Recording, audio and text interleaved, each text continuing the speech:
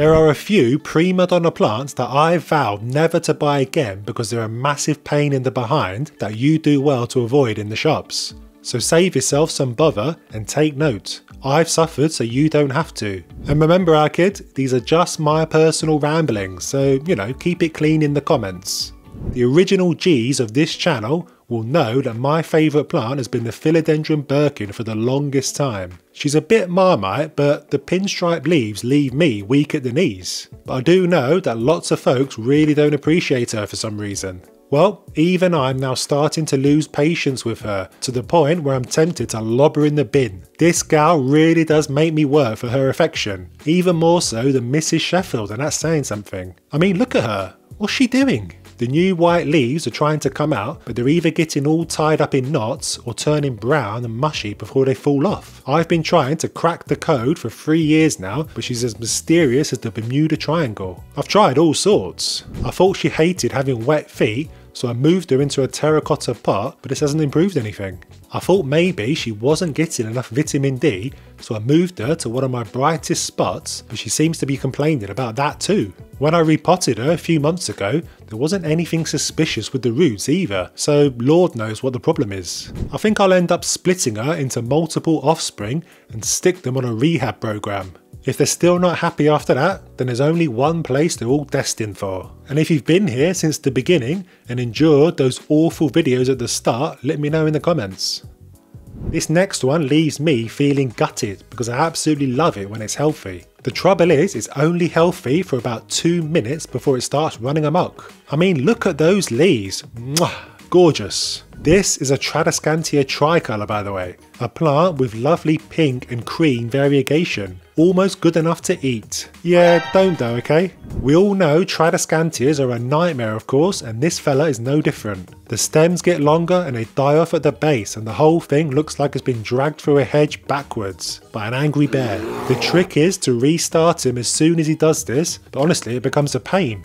I mean, I must have done this about 100 times at this point, and it's getting pretty tedious. I tried just lobbing everything off in a bonus video I did for my Patreon subscribers and forcing it to grow a fresh mop, but it looks like most of the leaves are coming out green. Not what you want. If your tricolour is going green, by the way, one thing is happening. He's not getting enough light and the green leaves are acting like bullies and taking over the schoolyard. You need to pop him somewhere bright and kick those bullies out of the school. This gives the variegated leaves a fighting chance of being seen. Look at this guy. Just what is he doing? He's made himself an awkward shape to try and avoid missing out on the sun. I feel sorry for him in a way, tucked behind his brick wall, but he seems to be making the best of a bad situation at least. This is a Philodendron New Red, by the way, and this awkward shape he's got himself into isn't the reason I'm hating on him. I actually find that quite endearing. No, it's the constant lack of sunburn he always seems to have. I guess the clue is in the name, right? New Red. So the leaves are green but with a red tint. Well, this tends to give it an unfortunate appearance of always looking sunburned. I'm constantly fretting about whether he's happy or not until I remember it's just the way he is. And the leaves are also dust magnets, similar to the fanboy's favourite, the Monstera deliciosa, so a regular wipe is required to avoid him looking like a peasant from the 18th century. And cleaning leaves isn't my favourite pastime, so I don't thank him for that. Can I get an amen on that? Moving on.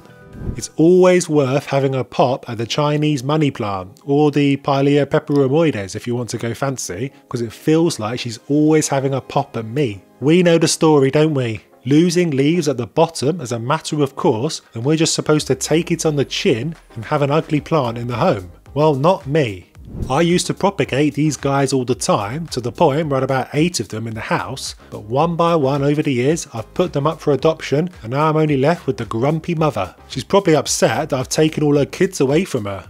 Anyway, there are things you can do to stop the hair loss, which I cover in a recent video, but I'm at the point where if the mother succumbs I won't be replacing her. Oops, I should have said that quietly. The problem is I have nowhere to put her. She's got awkward limbs and takes up too much space. I had her on my fireplace hearth, but she complained she wasn't getting enough light, so now she's just in a kind of limbo like some sort of nomad. Maybe outside is best.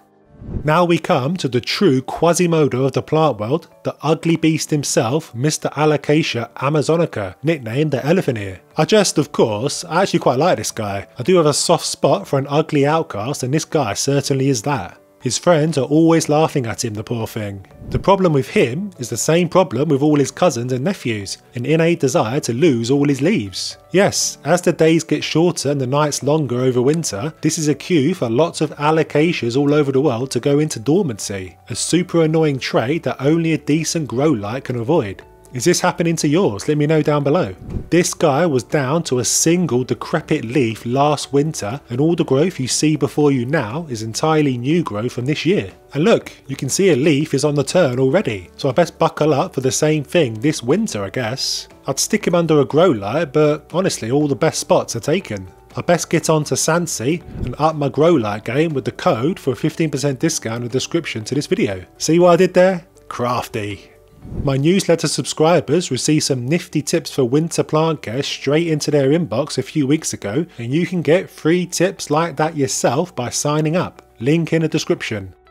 The string of hearts, or should I say the string of nightmares. I got so sick of mine that I turned it into this. I chopped it all off in this Patreon video, and hopefully the cuttings are all rooting in this tray of soil. The white stuff on top is diatomaceous earth, by the way. Link to a video on that in the top right corner. The most egregious thing about the string of hearts is the tangly mess the vines get into. I ain't about that life, let me tell you. So I decided to start again and set myself up for getting into the exact same mess as before. Needless to say, I won't be buying one again. Well, I say that, but I'll probably fall for its bewitching charms in my local nursery because I'm weak-willed.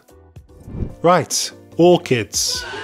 Yes, orchids. Before you shout at me, I do know they're lovely. They also seem to have a bit of a cult following on YouTube, which is a bit odd, but I just find them, I don't know, a bit awkward. They don't seem to have evolved for modern homes. I'm being far too finicky, I know, but like the Chinese money plant, I have nowhere to put him. They don't fit anywhere. They want lots of light, of course, but the trouble is the leaves are an incredibly awkward shape that they don't fit onto any of my windowsills. I've been shifting them around my house for a year now, and they still don't have a settled spot. So yes, cracking plant with gorgeous flowers, but I've got nowhere to put a new one in my home. Is this just me, or do you find that as well? Let me know down below. I used to struggle with them long before I made this channel, but I just think that was me being newbie, to be honest. Newbie, not booby. They're pretty easy really if you give them lots of light and don't put them in soil. Make the roots angry and you won't hear the end of it. You know, the reason I've lost most of my hair isn't because of age or having 2 kids. No, it's having this green-orange plant. The proper name is Chlorophytum orchidastrum if you're interested. Catchy. Black leaves has been the thing that I've been fighting for over a year, and touch wood, I think I found the solution. Doesn't mean I'm going to buy another though. No. Far too much hassle for a lifetime, let me tell you. Medium light and water conditioner in case you're unfortunate enough to be battling with this plant. They don't seem to like bright light, and they hate the build-up of chlorine in the soil from your tap water. Do those 2 things and I think you've got a fighting chance. Fingers crossed, my plant friends. Now, I love Hoyas. Just look at those flowers, gorgeous. So what's the problem then? They're rampant. They take over everything. They're like the Japanese knotweed of the indoor plant world. One minute they're small and harmless, and the next they're weaving their way through a host plant like a boa constrictor strangling its prey. My devil's ivy is the perfect example. I'm actually a little fearful for him. Is he getting choked out or not? I guess time will tell. Give Hoyas a bit of light and some water every now and then, and they lose their minds. Mrs. Sheffield isn't best pleased because the devil's ivy is one of her favourites. It'll be fine, I tell her. So that'll be no more Hoyas in the house then. Most of you will know that Mr. Sheffield's plant kryptonite is the Calafea zebrina. If you're new here, Mr. Sheffield is me. I don't know why, but humour me. I've often moaned about her on this channel because of those pesky brown leaves, and I did have a solution to that, which I will link to in the corner, but now a new problem has reared its ugly head. It seems every limb on this gal needs to see the light. If they don't, then they'll go all gangrene and need amputating. I've got her sat here under my grow light. It's a busy spot so everyone is bunched together, a bit like an overcrowded lift. This means her lower limbs aren't seeing the light properly. And well, look. There's always something with this diva. I will keep her though, because I do seem to have this weird love-hate relationship with her. I love her and she hates me. If only that was a one-off in my life. There is one Calafea that is forgiving though. Well, there's probably more than one actually, but there's one that I know and love, and it's the Callifair Eldergrass. I've been a doting parent of mine for a couple of years now, and I'm always proud to show him off to all of my friends and family when they come round, which is hardly ever. Maybe they hate all the showing off I do.